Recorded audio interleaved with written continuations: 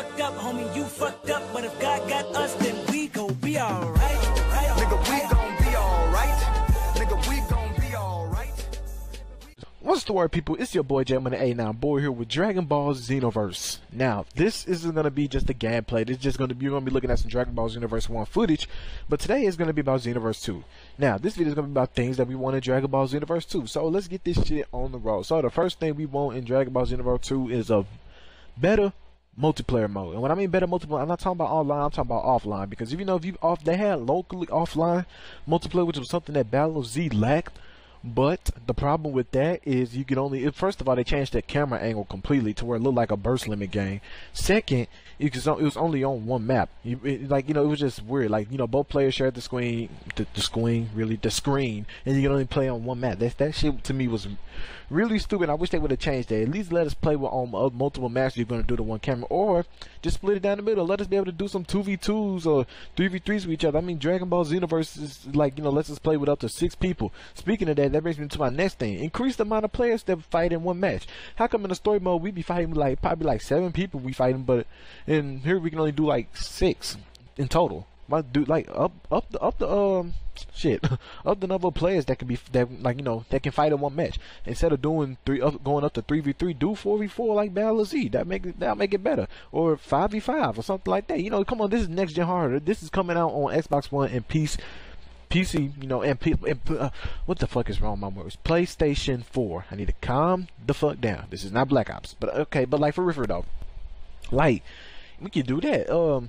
What's the name? Oh yeah. Also, when it comes to offline battles, let us be able to change the time limit. I don't know about y'all, but playing offline on Dragon Ball Xenoverse is one of the main reasons why I got scored so high on my Game of the Year list last year for 2015. But man, I swear this little 3-minute time limit is messed up.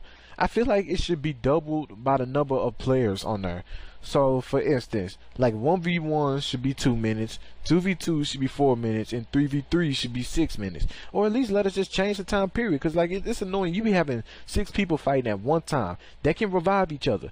3 minutes is not enough time to all that shit to like, you know, even if time run out, you will still win if you got a lot of kills. But I don't want that shit to be based off of me how many kills. I want to kill all these motherfuckers to get it over with. At least let us up the time. Don't just let it sit at 3 minutes. That's annoying. What's the name? Please let the story mode be, you know, take that back. You know, Xenoverse story mode was good, but from what some people are saying, and this is why I have to talk about the Dragon Ball Z community for a little bit. So we're gonna pause the list right here just to talk a little bit about it. So, Dragon Ball Xenoverse community, they're all like, Dragon Ball Xenoverse 2 looks just like the same story as the first one. You're just gonna be going back in time, fixing past events that happen, and with your created character to make sure the events turn out the way they is. It is gonna be the same story as the first game.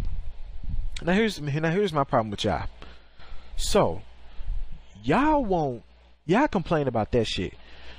Do y'all not realize that we have been playing the same Dragon Ball Z story almost every fucking game that comes out? We go through the same Saiyan sagas, the Frieza sagas, Majin Buu sagas, Cell, all that shit. We go through all them damn sagas, and y'all don't bat an eye. Y'all don't care that we playing through the same stories over and over. But the moment Xenoverse does it a second time, now all of a sudden y'all want to flip. But you don't. But y'all steady craving for a Raging Blast 3, which is most likely going to have us playing with the same characters, playing through the same story mode. That's actually one of my favorite things about Xenoverse. It doesn't do it like the other Dragon Ball Z games. It actually gives us an original story that we haven't gotten in a Dragon Ball Z game before. Quote me if I'm wrong, but I'm pretty sure this is the first Dragon Ball Z game to do a story like this. And it's just like, how can y'all complain about this doing the same thing when all the other Dragon Ball Z games before have been doing the same thing? Anyway though, next, let's see. Do something about these damn Z souls. Some of these Z souls are kind of out of hand, like making your character take less damage. I mean, well, that's not that bad, but some of these are like overpowered, like raising your stats all the way up. They just need to do some tweaking if they're going to do their Z Souls thing again. Also, they need to do something with these transformations. I don't know about y'all, but I cannot stand when I'm doing a motherfucking transformation and it's just the same character just with a different, like at least boost up the movement animations or something like that. It's just there is no way that Super Saiyan God, Super Saiyan, and regular base form Goku all fight the exact same. In my opinion, that shit is absolutely ridiculous, and it's something that needs to go down in the DM. I play too much. Also, another thing about transformations. Make our transformations don't take away our ki. I don't know about y'all, but I hate it when I transform into a Super Saiyan and my ki just constantly kept draining down. I want to, nigga, when I turn into a Super Saiyan, I want to feel like I am a Super Saiyan, nigga. I don't want to have to beat somebody's ass and then have to run away to charge my ki a little bit just so I can stay as a Super Saiyan 3. That shit, no. Please don't do that shit. Also, change the AI for offline battles. Like, I understand they did this because they got a lot of complaints in Battle Z about the AI teammates not reviving you when you got down, but to me, it sucks the fun out of these little versus battles offline when you, like, you know, kill somebody and just like the teammates, the enemy, the AI, they don't even care about fighting you no more. They just care about reviving their teammates. So really, just beating on a punching bag that don't want to fight you, and it eventually just makes the fight a bit way too easy. I'm trying to think of something because I'm not doing this in no script. I don't got time to be writing no scripts on a damn video. That's doing too much. It's extra. Just talk about what the fuck you want to talk about. I would have to say, what else? Add a cooperative story mode. These little time travelers and stuff. We've seen all these little time travelers, little people, and, like, you know, in training at the end of this first Xenoverse. I mean, like, this game could have had a good story mode. You could put a co-op story mode or something. Hell, let us even do it with 2 players or something. Next, now this is a good one. I know this is something that people been complaining about for a while. The fucking destruction. So, I don't know about y'all, but I got so pissed off in Xenoverse 1, and I feel like this because this game was held back because it had to release versions on the last gen consoles, which I hope is fixed because you know, the second game is only next gen only. But I hate it when I shot a Kamehameha on the motherfucking ground. It created that dope ass looking crater line, and that shit disappeared in like 2 seconds. It made me it made me feel like, okay, what's the point of putting it in there if you just gonna erase it? And like, no, that they need to change that shit.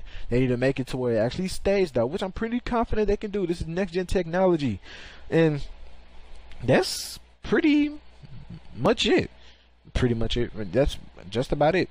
I really don't have too much else they should put in Xenoverse. You know, of course, more maps. You know, DLC characters. You know, they're gonna. I'm pretty positive super characters are gonna be put in there. Some people are like, well, they haven't been put in.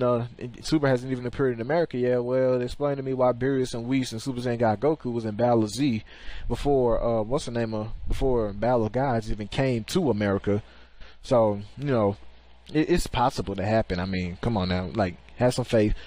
Yeah, my God, to be honest, I really can't think of anything else I would want to see in Dragon Ball Xenoverse 2 or see them improve on anything in Xenoverse 1.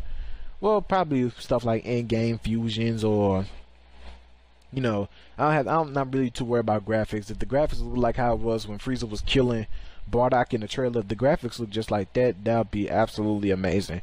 You know, change up the combos a little bit. Don't give all the characters the same combo buttons. If you're gonna do that, well, no, don't do that at all. Cause, you know, granted, some characters, like, everybody didn't have the same. They had the same combo buttons, but how the combo ended was different depending on the character. So, yeah, that's about it. That's about all I want for Xenoverse 2. I might post more in the comments. You know, feel free to comment below what you want to see in Xenoverse 2. Of course, you know, more races and shit like that. This be your boy J Man the A9 boy. Oh, my throat is sore. I'm out this bitch. Peace. Gonna achieve it like I never had nothing before, and I'ma stack it like I never had money before. Cause I came from the bottom, remain at the bottom, and now I'm at the top, so I'm waving at the bottom so long.